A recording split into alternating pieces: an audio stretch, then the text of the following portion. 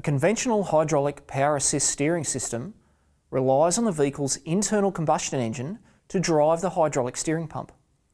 This means there is less engine power available to drive the wheels.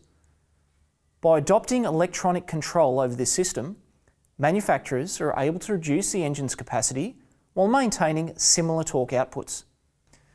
This reduction in capacity reduces emission output and improves fuel economy.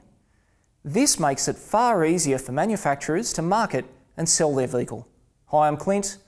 Welcome to Automate. An electro hydraulic steering system uses an electrically driven gear pump to assist the driver's steering effort. The pump and motor is mechanically separated from the engine. The hydraulic control of the steering system is identical to a conventional system, although a dedicated hydraulic steering fluid is utilised. A feature of electro hydraulic control is steering servo assistance based on the steering angle rate and vehicle speed.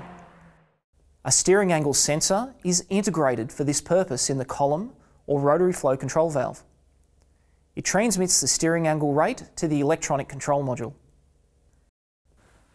To watch the full video or any of our other automotive training modules, just visit our website and find out how you can become an Automate member today.